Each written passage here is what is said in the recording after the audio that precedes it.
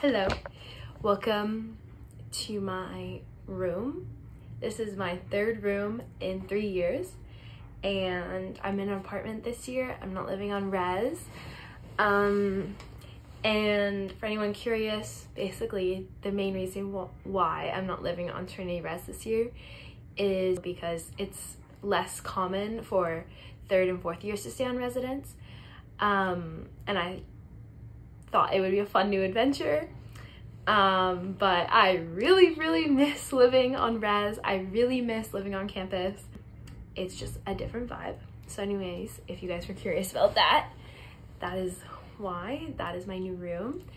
Maybe I'll do a room tour, although it's a pretty tiny room and there's not much to tour, but I can do an apartment tour maybe one day. We'll see. So anyways, this video is going to be just a quick little back to school haul. It's a mini haul. I didn't get many things. I didn't need many things. And yeah, so let's get into it. The one thing I can't live without at U of T, other than my laptop, are my Muji pens. I went to Muji, I think I've been twice in the past 2 months, but yesterday I went again. I needed more pens and I just got 4 more of my all-time favorite pens. These are the only black pens that I use. I use them for journaling and I use them for school.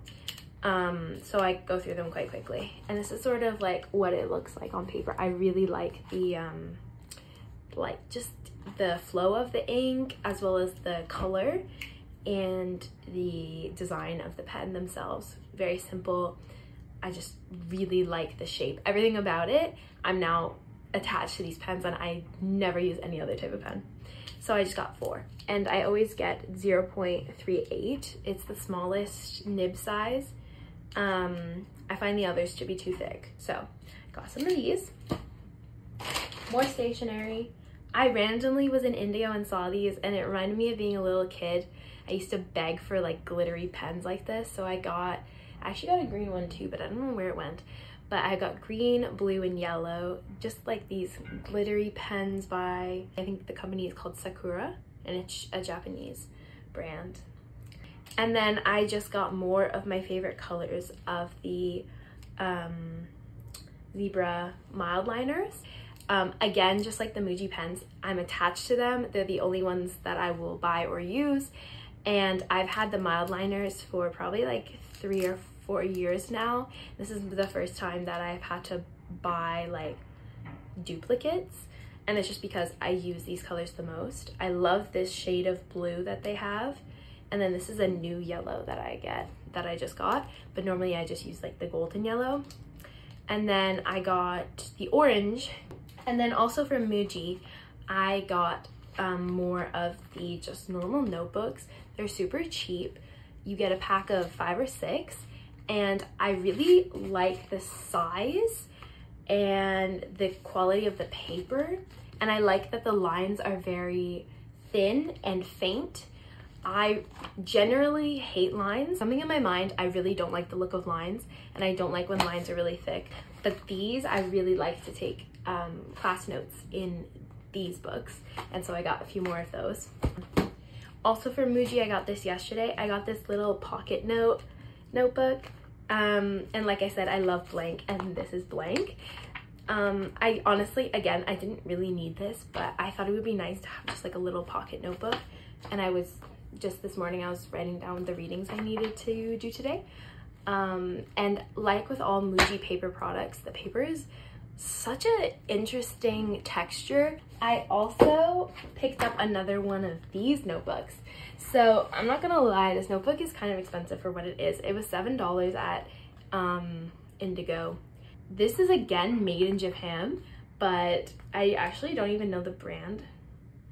It's really beautiful. I like how antique it looks. I'm not sure if this is called a composition notebook. I don't think it is.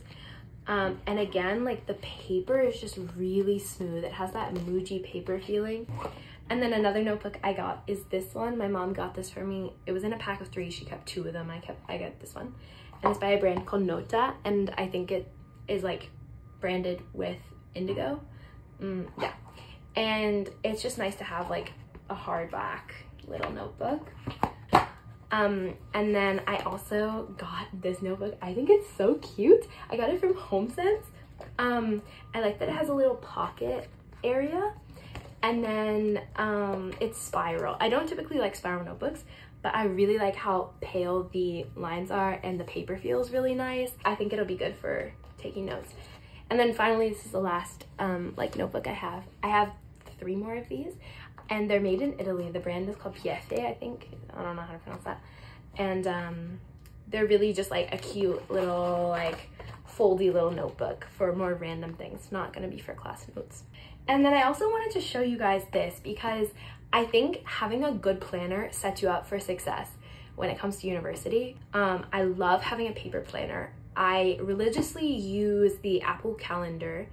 I find that to be so helpful. I think they call it the iCloud calendar, I'm not sure. But I also use a paper one. So this one is from a brand called byeeee, which is a British company. And I love them, and you can get them personalized. So this one has my name on it. Maybe I'll show you February. You can see I write assignments in it, and like appointments, major things that I need to keep track of. I use my Apple Calendar on my computer for like classes and such things. And then I'm trying to show you how I use it on like a daily.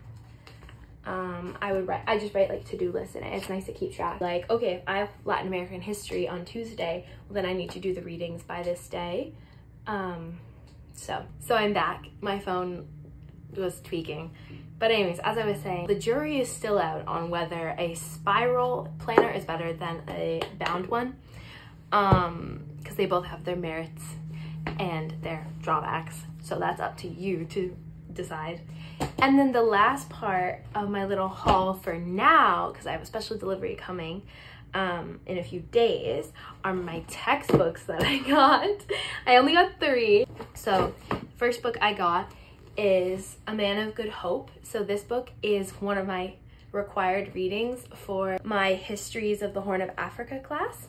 So it's a immigration story, or it's a refugee story, I should say, about someone from Somalia, but I haven't read it yet, so I'm not entirely sure like what it is. So I got 2 books for that class so far.